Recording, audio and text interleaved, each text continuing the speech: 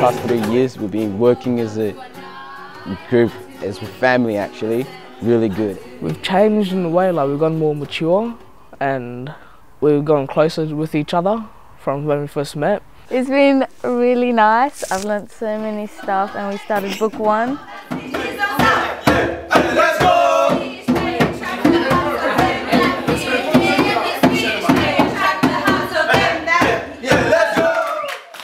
At the beginning of the camp we made a spiritual contract, which is basically just qualities that we'd like to practice during our time here. The importance of cleanliness, understanding when we get tired, teamwork, sharing, resilience, because 12 days can be difficult, but it can also be a really beautiful time. We learnt that prayer is a way to converse with God and talk to Him.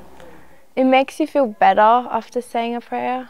Use it in my everyday life and communicate with God when I need something or to guide me. Yeah, devotions is a good time because it's like everything stops. Everyone stops what they're doing and we go to the one room which we call the family consultation room. We all sit down.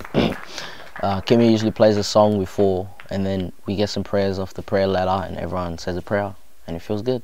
One of my favourite quotes was, "Beseech and aid me under all times and under all conditions." And to repose beneath the canopy of thy grace, imploring thy care and protection I beg thee. And to repose beneath the canopy of the grace, imploring to the care. Let's go. I just learned that backbiting hurts 3 souls.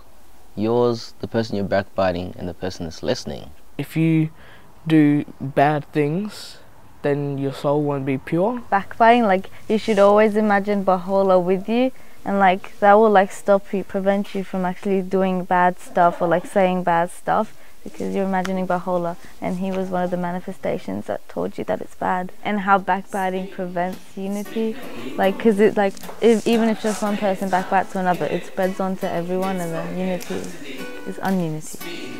Speak no evil. It's like an entity and magnify not the force of others that die and force and honor me. We discuss life and death. That was my favourite topic in book 1. Because everyone dies eventually and then like you get to learn like what happens after and like how the soul lives on forever. One was about the death and the human soul, like how when we die the souls is like there's no such thing as hell.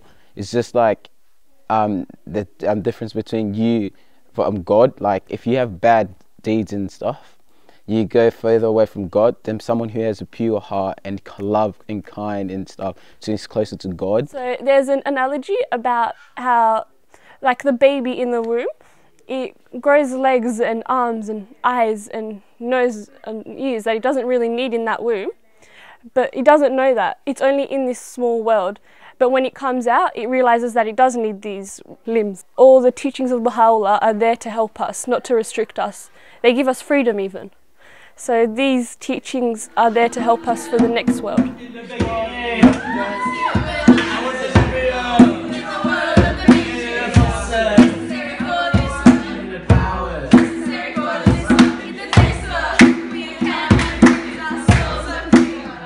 This week we've been doing book 2, and book 2 is really good. And we've been like learning about Bahá'u'llah's life. Baha'u'lláh is a manifest who came down to this earth. He was born on November 12th, 1817. Taught us the ways of God. The most recent manifestation of God, and he has taught us about unity and the importance of unity. Like Jesus Christ said, love thy neighbour, and then Muhammad said, love thy country, and then Baha'u'lláh have said, love the whole world.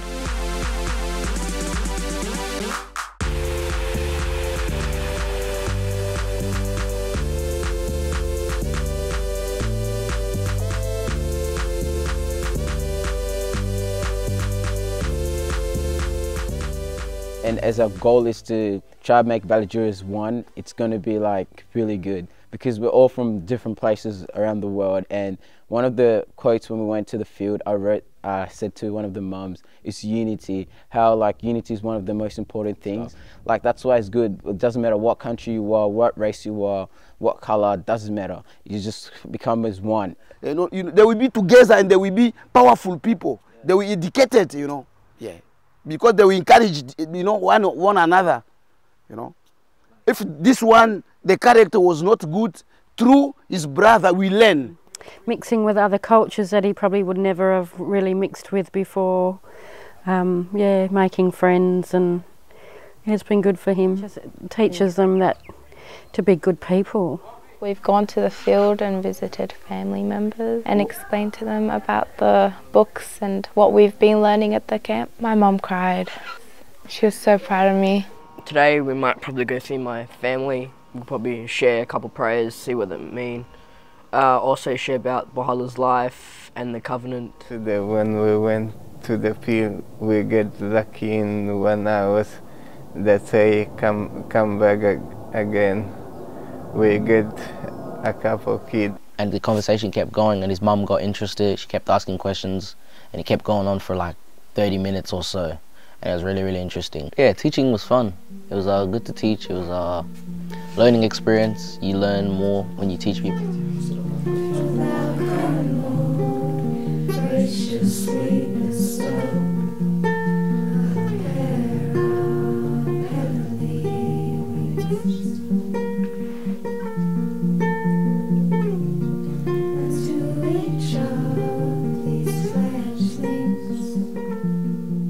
More responsible, and he makes decisions.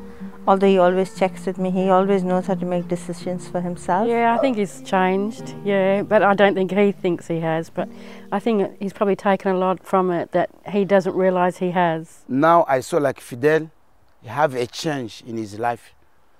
He have a progress, you know. It's not Fidel like before. But since he started this program, I saw a big change for him. And I'm very, very interested for this group to go further.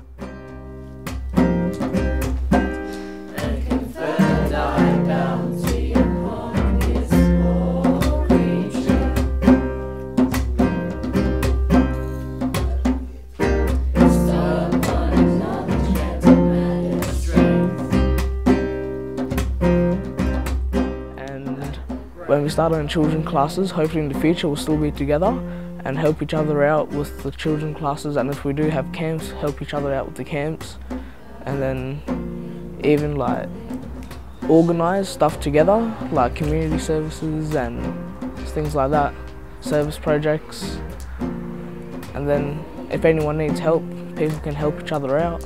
I want to start my own class, do what you guys are doing, like run my own camps, change people how they are and make the next generation better.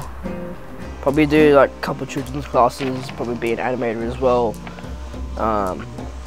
Follow the path of God as in this quote and spread the word of God as well. You just have a good time and you get closer to some people you might already know. But if you don't know anyone, it's a good opportunity to meet new people as well. So I think a lot of people should come, yeah. Start to teach them about the word of God, the love of God, peace of God. And we have a good community. God bless you. God bless you and go further.